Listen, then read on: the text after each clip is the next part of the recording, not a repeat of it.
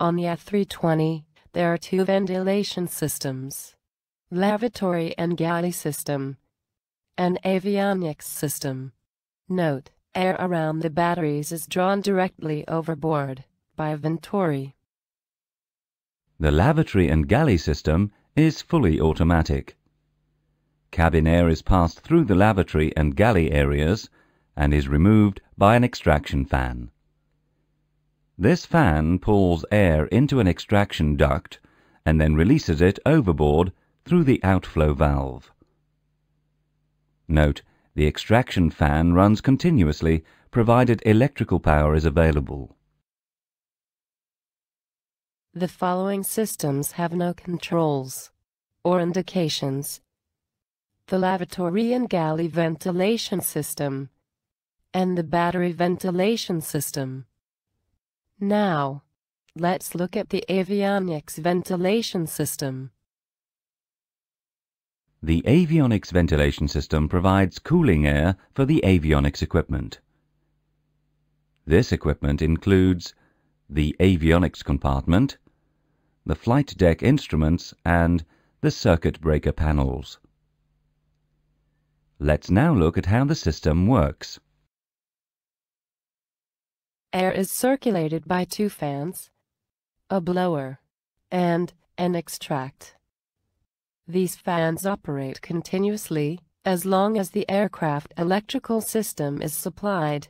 Note: the operation of the avionics ventilation system is controlled and monitored by an avionics equipment ventilation controller, AEVC. A section of the ECAM CAD press page displays avionics ventilation system information. The vent, inlet, and outlet indications provide information on the state of the inlet and extract systems. Normally they remain white. On the ground, provided that the skin temperature is above a specified value, air is taken from outside the aircraft via a skin air inlet valve. The air is blown through the avionics equipment, extracted, and then discharged overboard via a skin air extract valve. As both valves are open, this is the open circuit configuration. Note: in most cases, you will see this indication when the aircraft is on the ground and engine not running or engine thrust not at takeoff. As soon as the skin temperature is low enough, on ground or in flight, the skin air inlet and extract valves are closed, and air is directed to the skin heat exchanger for cooling.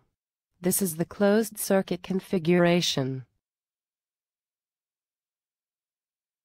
On ground with thrust at takeoff, or in flight, if the skin temperature is high, a small flap opens in the closed extract valve.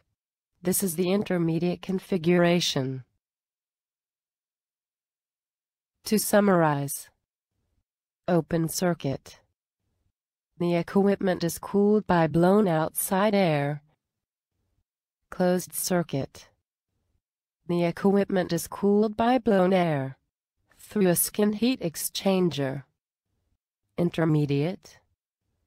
The equipment is cooled by blown air through a skin heat exchanger, plus partially exhausted overboard. The skin air inlet valve is located on the left-hand side of the aircraft, and the skin air extract valve with its small flap on the right-hand side. Both valves are inspected during the pre-flight walk-around for damage or obstruction. On the overhead panel, there is a ventilation panel that contains 3 push-button switches associated with the ventilation system. During the pre-flight cockpit scan, you should confirm that these switches are in their lights out position. The avionics ventilation system will then operate automatically and requires no further pilot input. A fault light comes on on the related push-button switch in case of a blower flow problem or a duct overheat. Setting that push-button switch to override allows the ventilation system to be reconfigured by activating the closed circuit configuration, by stopping the blower fan, and by adding air from air conditioning duct through an air conditioning inlet valve. A fault light comes on the related push-button switch in case of an extraction flow problem. Setting that push-button switch to override allows the ventilation system to be reconfigured by activating the closed circuit configuration, by transferring the control of the extract fan to the push-button switch, and by adding air from air conditioning duct through an air conditioning inlet valve. In case of smoke detection, both fault lights come on.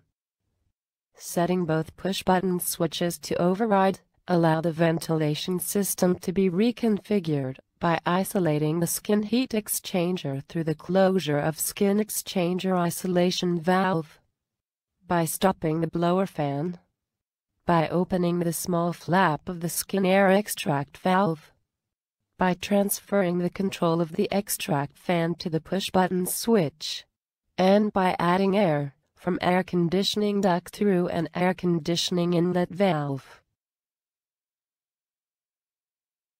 On ground, in case of AEVC failure, both fault lights come on. Setting both push-button switches to override allow the ventilation system to be reconfigured by keeping the skin exchanger isolation valve open, by opening the small flap of the closed skin air extract valve, by transferring the control of the extract fan to the push-button switch, and by adding air from air conditioning duct through an air conditioning inlet valve.